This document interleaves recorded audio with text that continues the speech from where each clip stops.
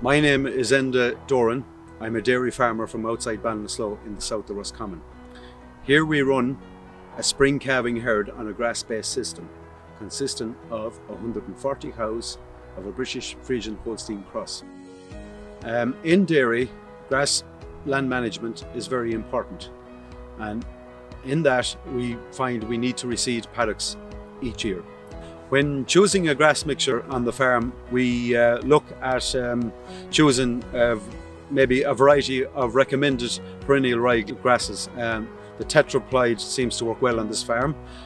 We also want to include a good mix of clover. We seem to have found that in the Tipperary grass. I got in contact with our local representative, Melissa Kelly.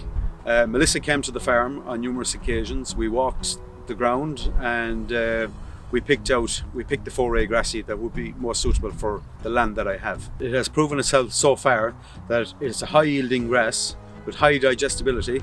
It is very palatable for the cows. We get great cleanouts, which is very important for dairy, as good cleanouts and good grass cover will produce higher solids. There's a kilo of clover in it, and we find that very good on the farm here with the uptake of nitrogen. When we saw this grass seed, within a week we saw results. Grass was up, and once it was up, it moved on fast.